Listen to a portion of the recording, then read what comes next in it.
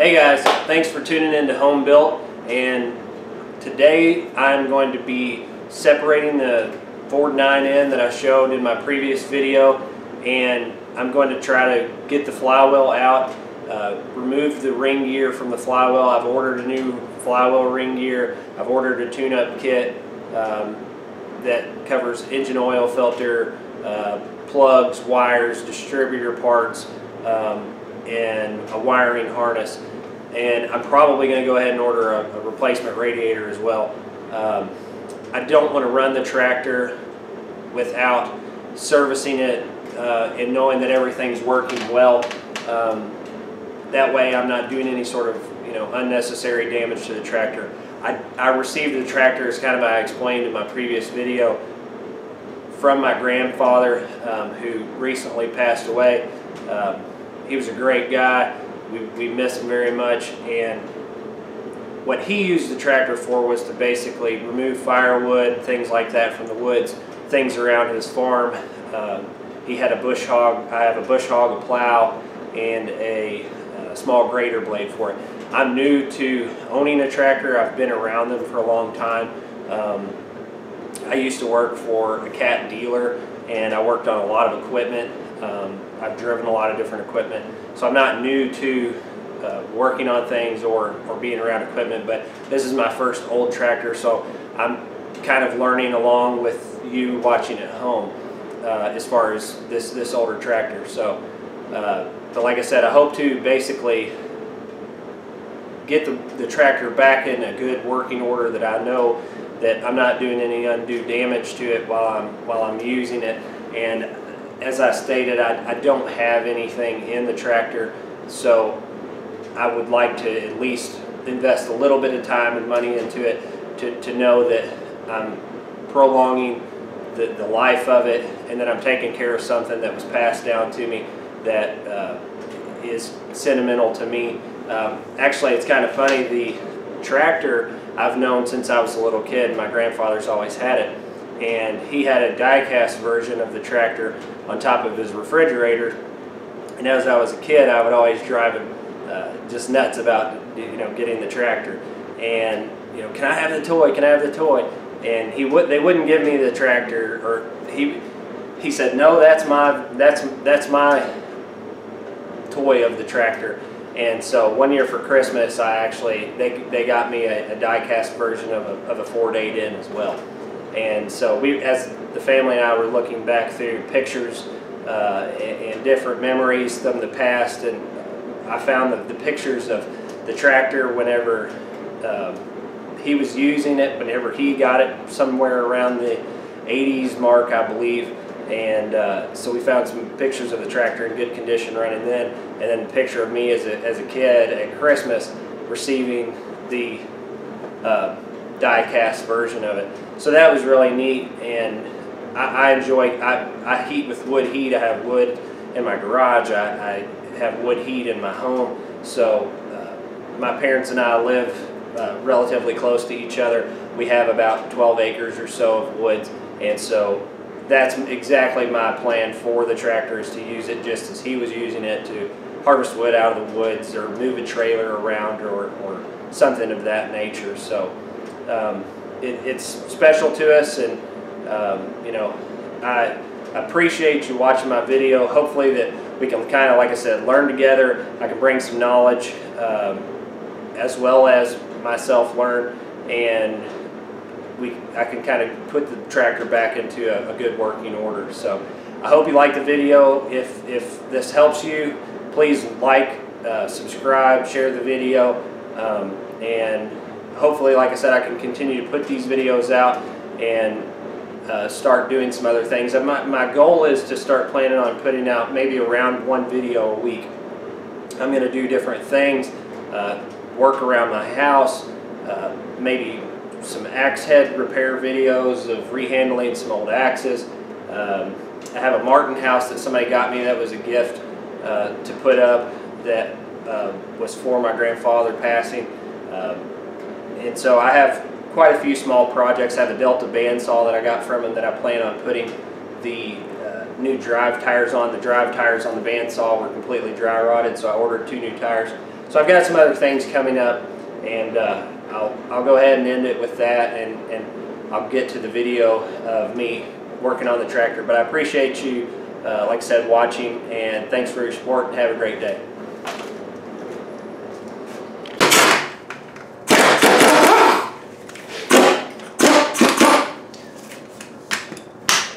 So I'm taking the nut off this drag link, and I'm going to turn it around and put it back on upside down with the parts where the cotter key goes back through it to knock the joint loose. That way you don't damage the nut.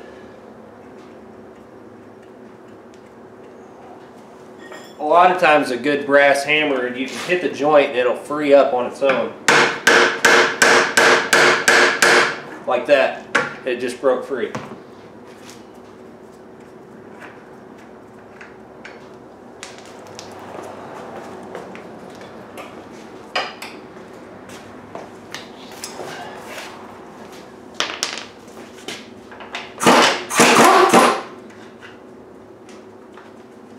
Now I do have a jack underneath the front of the engine because I'm assuming that when I take these two drag links loose, this front end's only on a pivot in the middle, so I don't want the tractor to roll on me. So if you're doing it, you may support the engine, which I'm going to have to put jack stands underneath the back of the tractor here when I split it in the first place.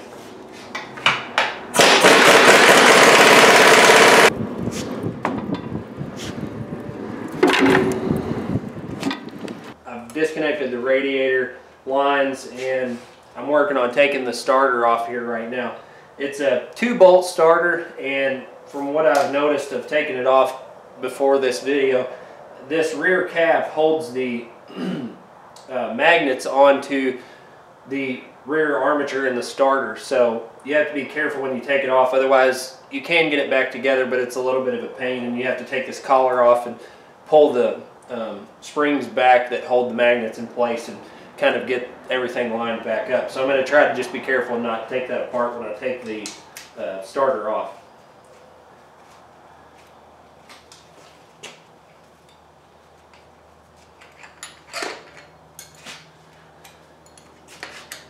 I'm actually going to leave the bolts in it because I think that helps a little bit to kind of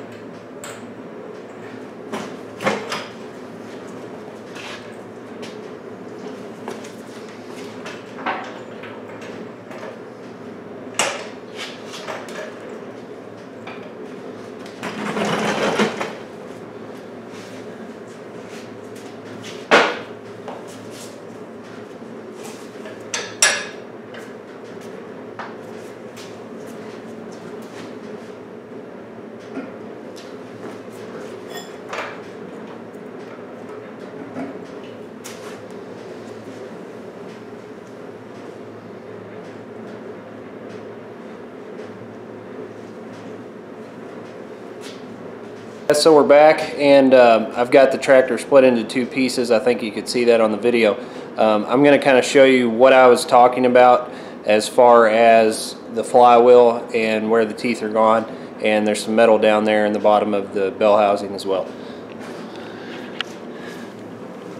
So this is what was happening, and when the starter was coming through the hole where it mounts, and then when the flywheel would get into a specific position, seemed to be most of the time when I shut it off. So that must be one of the spots that the engine seems to come to rest. I don't know if that's top dead center on number 1 or exactly how the forward rotates and what kind of position it comes to when it stops, but it seems to come to that position quite a bit. So I decided to go ahead and do this because I don't want to get the tractor back running and get potentially stuck somewhere in the woods or, you know, out running it and not be able to get it back restarted.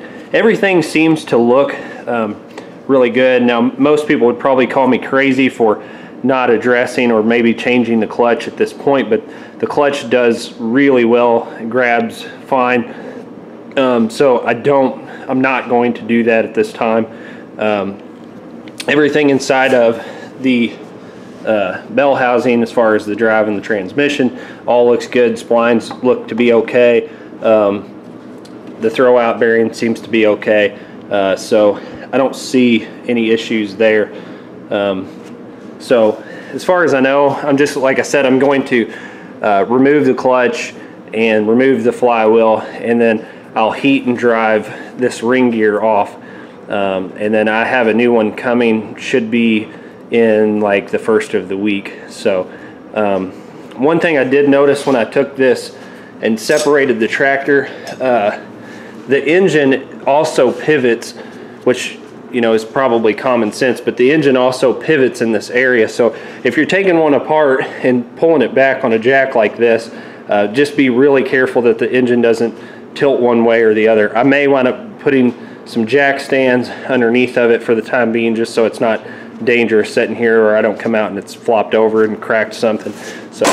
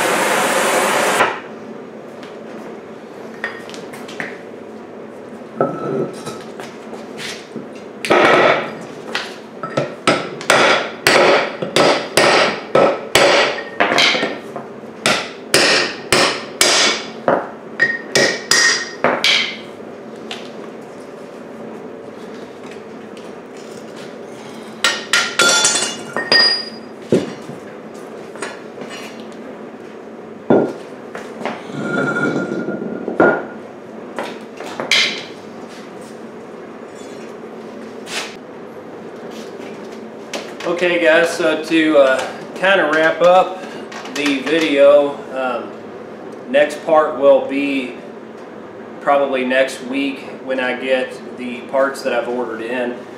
Like I said, I ordered a ring gear, I ordered a new wiring harness, and I ordered a full tune-up kit. So I was really torn on whether or not to split the tractor, just because I didn't want to go to that extent. But I decided, you know, I'm at this point, I have the hood off and things, so I probably just might as well go ahead and do it. I believe I'm also going to go ahead and order a radiator for it and try to get the majority of the running components back together, and like I said, to have it in some sort of a serviceable fashion that, or what I know it's been serviced, and so that when I'm running it, it's not doing any damage to the tractor. So kind of went over a few things that I did. Obviously you saw me remove the flywheel and go ahead and split the tractor. Now I did wind up putting some jack stands underneath both drag links, or I guess front axle support beams or arms. It's kind of like the Ford I-beam that goes out to the front of the tractor. So I put jack stands on both sides, supporting the tractor that way. I got the flywheel off, as you saw, and then I was able to get the ring gear off. I did have to use a cutting torch to cut through the ring gear. The standard trying to heat it up a little bit and then drive it off method was not working. I didn't have a rosebud for my torch. So that's kind of where I'm at with it, and you know, hopefully I can get these parts in next week. Like I said, I'll be going over putting a new ring gear on, putting the flywheel back in, putting the tractor back together. By that point, I hope to, and I'm probably not going to record anything as far as cleaning up the rest of the tractor and trying to get some paint on it. So before those parts come in, the next time you'll see it, I'll probably go ahead and have the engine painted and everything pretty much ready to do the tune-up and the maintenance, service the engine oil and everything like that. So I appreciate you watching. If you like my video, please like and subscribe. This is completely new to me. I may have explained that on the first video that I put out. I shot the first video with my cell phone and just really was not happy with the video quality. I was able to pick up a decent small camera used locally. I found some guys off of Facebook that were using it's a Canon Vixia that I'm shooting off of, and I just really wanted to bring something more to the video, especially when I'm getting in and trying to do detailed work. YouTube is a whole new journey for me, and I'm trying to kind of at least put out some content that may help other people, and to try to bring some knowledge and things like that, as well as learn from other people that may have, you know, comments that can, you know, shed their light on how to do things better. So I appreciate you following along. Like I said, stay tuned for another video. Should have it out sometime next week, maybe towards the end of the week, and be working on putting the tractor back together by that point. So thanks for watching, and we appreciate you being here. God bless you and your families. Thanks to all of our men and women in law enforcement and people that are fighting for this country overseas in our military. I appreciate your support, and we really just appreciate you watching the video. So thanks for your time. Have a great day.